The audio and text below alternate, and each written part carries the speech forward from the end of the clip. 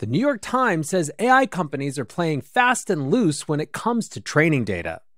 Welcome back to the AI Breakdown. We begin with a report from the New York Times that came out over the weekend that basically accuses the big AI labs of not even following their own policies when it comes to copyright law, to say nothing of what some people think the right approach should have been.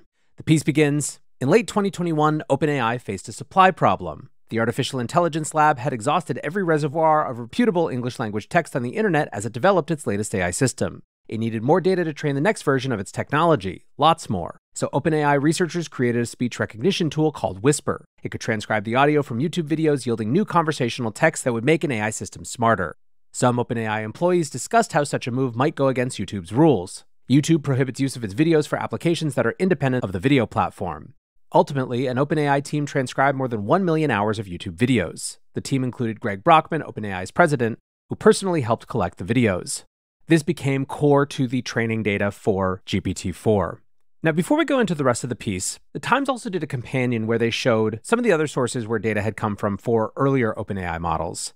There was Common Crawl, which is text from web pages that has been collected since 2007 and represents around 410 billion tokens. There's Wikipedia, Books 1 and Books 2, which are widely believed to contain text from millions of published books, and WebText 2, which is described as web pages linked from Reddit that received 3 or more upvotes, which represented another 19 billion tokens.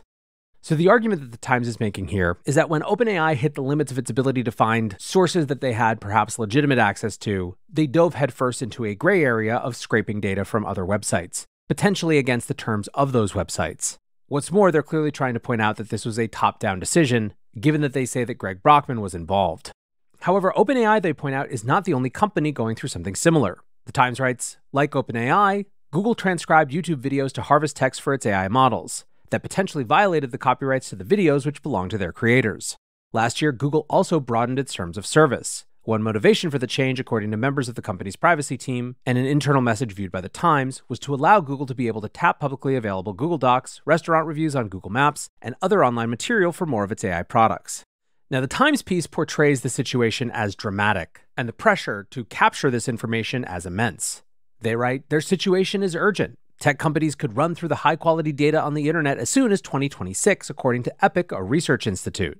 The companies are using the data faster than it is being produced.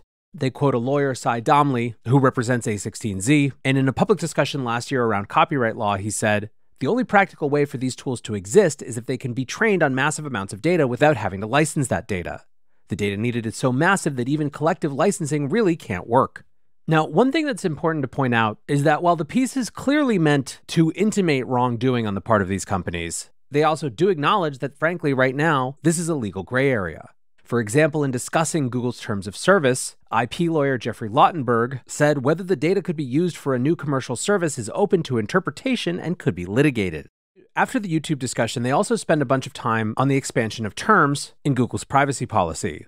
The Times writes, the privacy team wrote new terms so Google could tap the data for its AI models and build products and features like Google Translate, Bard, and Cloud AI capabilities. Asked one member of the privacy team in an internal message, what is the end goal here? How broad are we going? Then the piece turns its attention to Meta. They write, by early last year, Meta had hit the same hurdle as its rivals, not enough data. In March and April 2023, some of the company's business development leaders, engineers, and lawyers met nearly daily to tackle the problem. Some debated paying $10 a book for the full licensing rights to new titles. They discussed buying Simon & Schuster. They also talked about how they had summarized books, essays, and other works from the internet without permission and discussed sucking up even more, even if that meant facing lawsuits. One lawyer warned of ethical concerns around taking intellectual property from artists, but was met with silence. Now, lastly, the piece discusses the possibility that synthetic data could be an answer to all of this, but ultimately the picture that it paints is one in which the competitive pressure of trying to compete in this space has led to a significant focus on data and a willingness to barge ahead to just get it and let it see where the chips fall. So what are we supposed to make of a piece like this? On the one hand, whatever you think of the New York Times, whatever you think of their particular slant, it's extremely well sourced and seems to represent a reality going on inside these companies. But what I find myself thinking about as I read this and I watch the commentary is whether it's likely to move the needle at all on public perception around these issues. It has been years and years of data and privacy advocates screaming about why people should have access to their data and why big tech is an enemy of that, without a lot of shift in public opinion, or at least not enough of a shift for anything really to change. And it seems pretty inevitable to me that these questions are only going to be resolved in court. I think all of the big labs have determined that the right strategy is do what it takes to compete now and then fight it out in court later and let the chips fall where they may. I have to say, I think this is going to get more and not less complicated the deeper into this transformation we get.